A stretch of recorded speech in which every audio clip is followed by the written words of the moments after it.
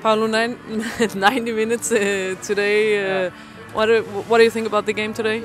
Yeah, I think definitely it was the right game to do it right now. You know, it was sun, it was a bit dry pitch, but I think we did a really good work. You know, maybe we conceded a goal that we shouldn't, and we should score maybe some more. But at the end of the day, I think it was good performance. I think that things work quite well. You know, of course that we can improve, but I think we're on a good way. How has your own pre-season been up until now?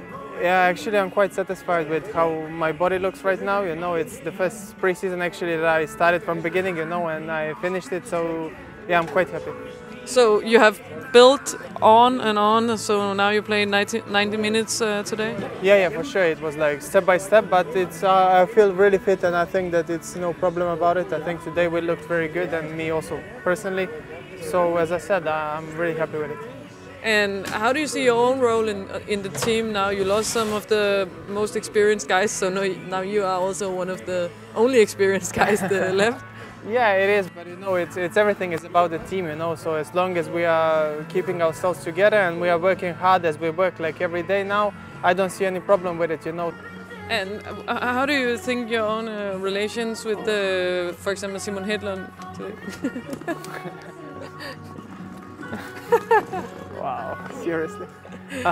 What's up with these guys? My friend, I would say that it's nice to see them, but I would lie, so no. So it's no, but it's yeah. Obviously, Simon is. I think that we are combined really good. You know, I'm the one who plays a little bit more. He's the one who can run better than me. You know, so yeah, I think that in general all the team is really good, like built and like combined. You know, so as I said, probably we're gonna need a little bit time to like make everything work perfectly. You know, but I think that for now it looks really good.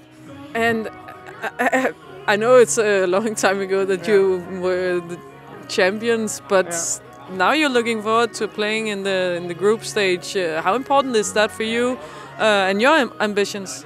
Yeah, for sure. I mean, like, obviously, it's always nice to play in Europe. You know, this will be my like 6th time that I'm playing this. You know, so of course seasons look totally. Seasons look totally different when you are playing Europe and when you're not playing Europe. You know, there is not that much time to train. You know, there is a lot of traveling and a lot of recovery that you need to do. Obviously, these guys, they don't need recovery. You know, so but it's yeah, it's a little bit. It's looking a bit different. You know, so that's also a thing that everybody needs to get used to. It for me, it will not be a problem personally. Honestly, I prefer to play this way, you know, and I think it's going to for sure be exciting, you know, and we have a big games coming up in front of us, so everybody likes to play a big game, so we shouldn't have a problem with it.